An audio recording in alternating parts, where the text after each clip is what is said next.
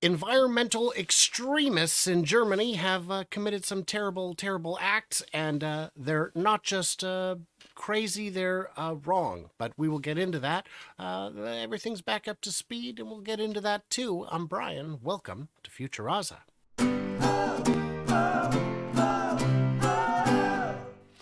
Joining me, as he sometimes do, it's Jan from TeslaFix, our man on the ground in Germany. Just to confirm, you are still on the ground? Yeah, I'm... Wait. Yeah. Yeah. I am, yeah. He's on the ground. He's grounded. And, yeah. So there's a number of environmental activists, and I throw Let's up call them that. The heavy sarcastic Don't use the quotation T word. fingers. It's going to get you demonetized, Brian. It could, and I'm being careful about that. There's a lot of other words I don't use to describe people like these, and some of them start with F. But, Friendly guys? They are not friendly, Brian. Okay, let's move on. There's a great joke from Anthony Jeselnik where his friend's wife comes to me and says, "My husband's calling me a bad word, and I think it's because you're a bad influence on him." And he says, "Did he call you the B word?" And she goes, "No, Anthony, he didn't." And he says, "Oh, no. Did he call you the C word?" She goes, "No, Anthony, he didn't." And he says, "Well, then he didn't hear it from me." That's a good one. Very funny guy. So so let's pull this up. There's this far left group claims active sabotage on Tesla. Now, I get it. I don't get it. I'll be honest. They're saying it's because, Tesla's a bad company and they're taking too much water and all that. But there's some pieces missing from their story. So let's talk about this group. First of all, they're attacking everyone, right? They attack Volkswagen and Mercedes and all them, right? They attacked the IAA. I have to give them that. So that's something. The International Auto Show in Munich, actually. So they had something going on there. So they are overall against the auto industry. But it's strange because it's kind of targeted against Tesla most of the time, especially from the Volcano Group that burns down cars, burns down superchargers. They also burn down, or people assume that they also burn down, or people close to the group burned down in Frankfurt about 20 Teslas, for example, in a delivery center someday. It was 2021, I think, 2021. So yeah.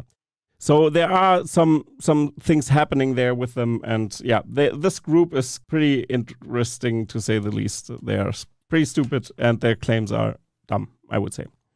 Well, they at least attack the nearby coal mine, right? Because that uses not only more water than Tesla by orders of magnitude, 100 times more, 100 times more. Yeah. But they also go over their allotment every year. So surely they're protesting even coal. There as well. No, yeah, let's say they don't, and it's not even coal. It's brown coal, so lignite. So it's yeah. So not the best look. Let's say it. So on this article, we see that the government is taking this quite seriously, and that they're going to actually try and take some action to identify the people responsible and hold them to account. Because they didn't, when in targeting Tesla, you can't get close enough to target them without being caught on the spot. So instead they burnt down a nearby electrical transformer or something like that. And the government's taking it seriously. Now, the good news is this only affected Tesla. No. Kind of, or maybe the nursing home that was attached to this electrical grid, or those village, or a village also that, or some houses or areas were affected as well. Many actually, so many households, many hospitals as well.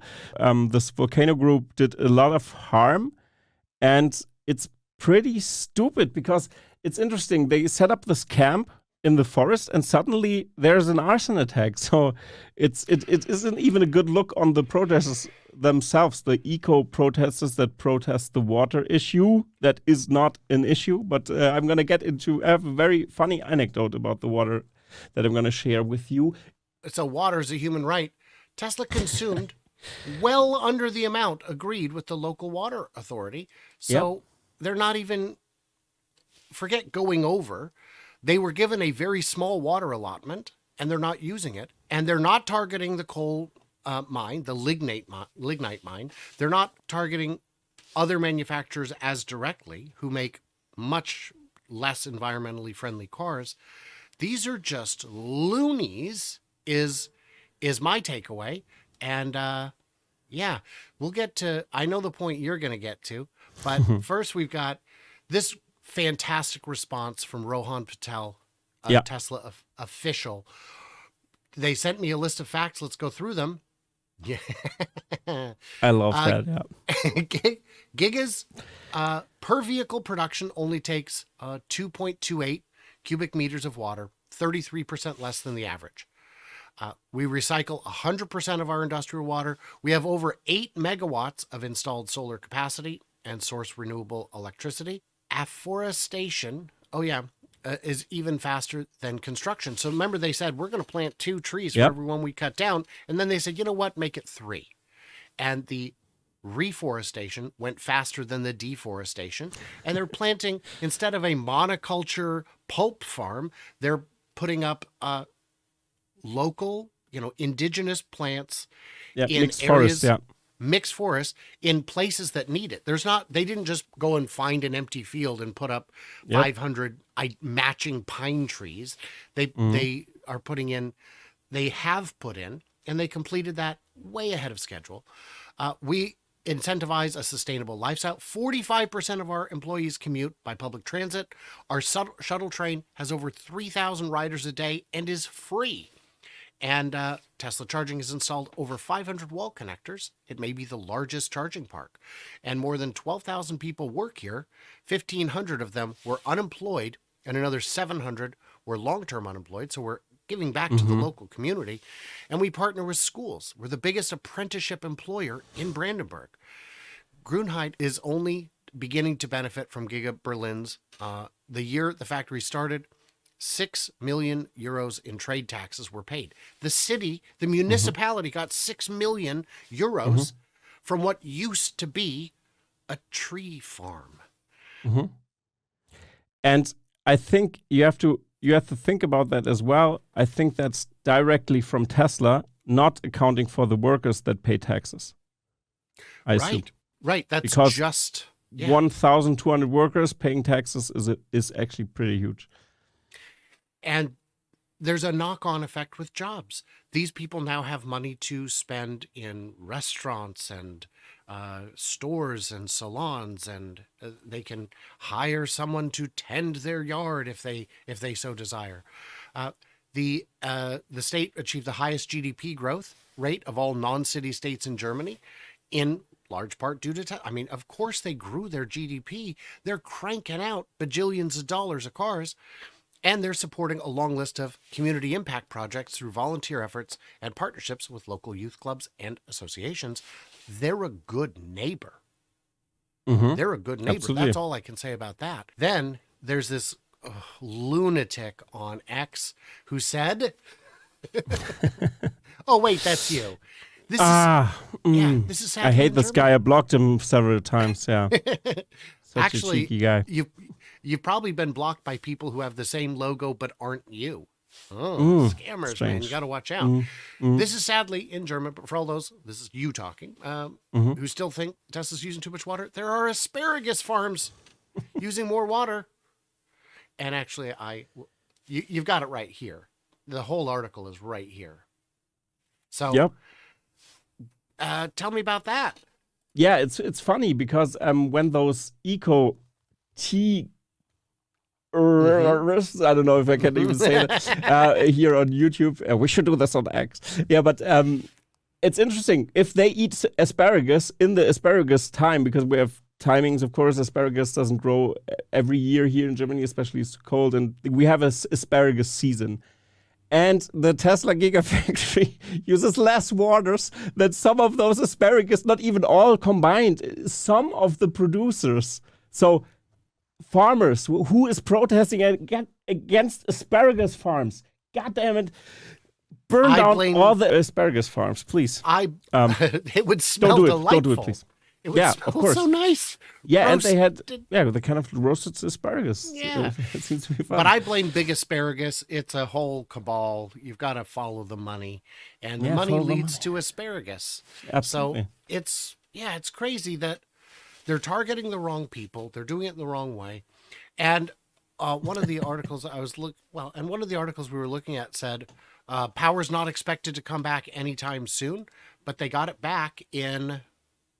Here we are. Quick return of power is not expected, but they got it on in 6.5 days. Mm-hmm. So it is already. They got it running pretty fast, and that's also what people also. Sorry that I interrupt so harshly, but I think this is an important point. At first, I thought, oh god damn it, they will cost Tesla so much money. These idiots, to say it bluntly, but. And I was thinking, now it's a bad look for Tesla again. But actually it will have a net positive effect on Tesla. That's my conclusion here. Because if you think about it, these the average German population or public doesn't like those climate activists that glue themselves to the streets as well. They hate those guys and girls that do that. It's not fun for them because they just want to go to work and stuff like this, and we don't earn as much as people might think. We are actually a minimum wage country. Of course, Eastern Europe is even more a minimum wage country, but on average, the German worker earns around 37,000 euros, around that ballpark. That's pretty low, actually, if you think about it, and or 40 maybe 40K. That's the average here, and this is actually pretty low, and our taxes are pretty high and stuff like this, and also the medical bills we have, or the how do you call insurance? Insurance, thank you. The mandatory insurance, we have a mandatory insurance that also is like 600 euros a month, and even the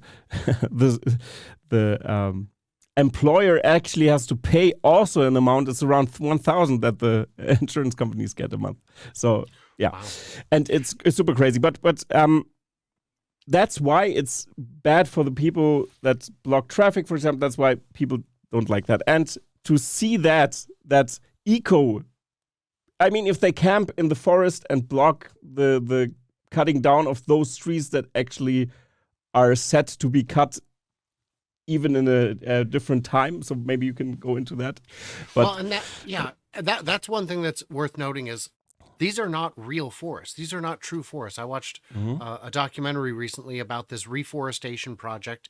I don't think it was in Germany, but it was in Europe, where what they do is they get access to lands that were formerly this kind of monoculture thing, and they just fell a bunch of trees and leave them. They just leave them there, because what he pointed out in the video was, now listen to the sound of the forest around me, the biodiversity. We added that. Here, let's cut it and I'll show you what it sounds like. Nothing.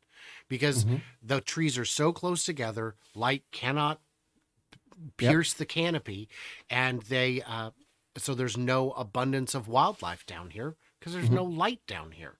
And so the forests that they're replacing that are scheduled to be removed should be removed. They're great for producing paper or some wood products, but they're not great for nature generally. We want real forests. We want healthy forests. And if we can't have those, cars are going to be built somewhere. Why don't we build them in a sustainable way, in a way that helps rather than hurts? We may get to a post-automotive future, but we're not going to get there in the next 10 or 20 years for sure. Let's do better rather than just be absolute loonies and target the wrong people. And it's literally targeting Tesla because you're mad at cars or water usage is as dumb as throwing soup at the Mona Lisa, which these loonies also support. It's crazy. And also when you think about with the forests, did we mention Second World War grenades that are everywhere, and Tesla had to do a lot of controlled explosions actually to remove those. So the forest wasn't even accessible. You cannot access this forest. That's another thing that's so interesting. I think this part is safe apparently because it is tolerated by the police that they set up the camp there, but just for a period of time. And also that's something to note here. These trees are set to be cut down, I think, in the middle of the year, actually, because there is a phase where you are not allowed to cut down trees, actually, in Germany. And this means they are, right now, the camp is in the zone, in the time zone, or in the time area, or whatever, stupid German brain here, that they cannot cut those trees anyway right now. So it's not they're cutting down already in season. a protected period. Yeah, they're already in the bat hibernation season. Really? Yeah, that's the thing. Yeah. They're so protesting high tide during low tide. Yeah. So that's bonkers. These are not smart people. These are not well people. So the good news is the factory's back up and running. No one was hurt that we know of. The reputation of those doing the protesting has been significantly diminished. Mm-hmm. Criminal charges may follow, and everything is back on track. And I would point out to my a question I had was, why on earth did Tesla select Germany? And you can help me with this, but my answer was they have the engineering talent and the automotive manufacturing know-how like very few other countries. The only other countries I would say of a smaller size that could compete with German auto manufacturing would be like Japan or Korea. Mm-hmm. And those are countries that are fairly small, but have tremendous talent and experience, and that's worth something. Yes, you could have built the factory in Poland, but they don't have the legacy. Why do you think they selected Germany? It's pretty interesting. Somebody actually commented on X to me recently. They should have gone to Bavaria or something, not into the south, not the north where the leftists are, kind of. So the south is more conservative here in Germany as well, a little bit. So this is also pretty apparent. And what's a funny thought is, do you think in the turf of BMW and a huge auto lobby, it's such a great idea to get actually a huge factory running? Do you think that the politicians might block this thing? And I can guarantee you that might be the case, as well as in the turf of Mercedes. You don't want to go to South Germany here to Baden-Württemberg to set up shop here, or Wolfsburg near VW. You don't do that because there are car manufacturers that have a huge lobby arm and huge lobby power actually in the region, that if you think those protests we already have in Grünheide are bad, think about all the workers that work for VW, and you have Tesla nearby. It cannot expand. It won't happen. It will have so many more roadblocks. So this is one huge point. And to answer your question now, if I may, Germany makes a lot of sense, like you said, because of the engineering talent, and also because it's different when you have a manufacturer in your country, actually, and the German manufacturers, in the view of Elon as well, he talked about this pretty much and often, is mission critical for his mission to get to, or to accelerate the advent to sustainable energy, because VW has to move also, and that makes sense that you have the competition in your country. And this makes sense. And Grünheide is a great selection, of course, because it's far away from those auto lobbies, and there is not any auto lobbies actually there. Tesla is the first mover there.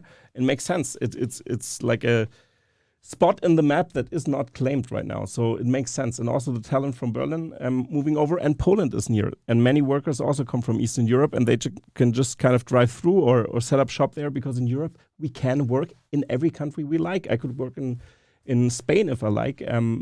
We have a free trade agreement between the countries. We can move from Spain to Germany, no problem, without any visas or something. So that's the main thing. Yeah. Yeah. The bartender that I met in Amsterdam was from Romania. There's no visa. Yeah. He just comes and applies for the job. Yeah. And the other thing is, with there not being automotive in Berlin, there are German citizens who are from Berlin who are forced to work in the south of Germany. They would Yeah. love to perhaps move back home. There are people who don't want to live in certain places because maybe their family is there and they don't want to be too close to their family. No, the other way around. But and that's why we'll see a lot of automotive companies in Detroit will also have operations just over the lakes in Canada, because there are people who don't want to leave Canada. This is where I'm from. This is where I'm comfortable. I get it. It's not that far, but culturally it could be a shift, and they don't want to do it.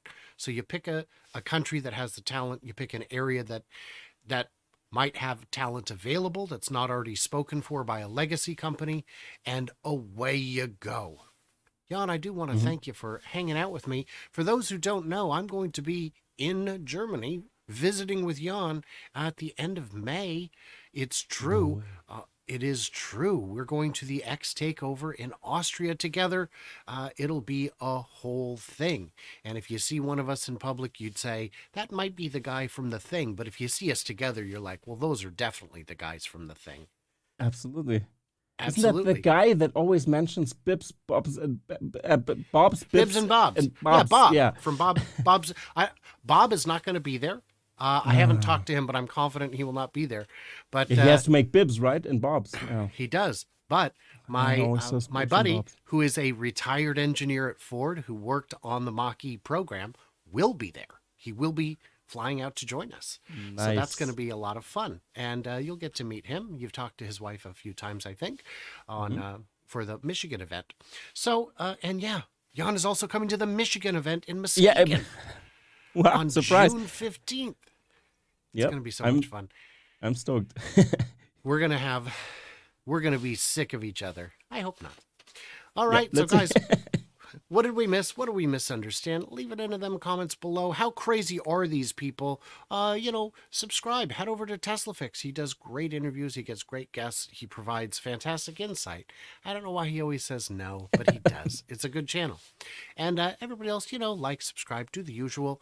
Stay tuned, stay juicy, and I cannot wait to hear from you clever robots in Austria or maybe Michigan. Let's see. Bye.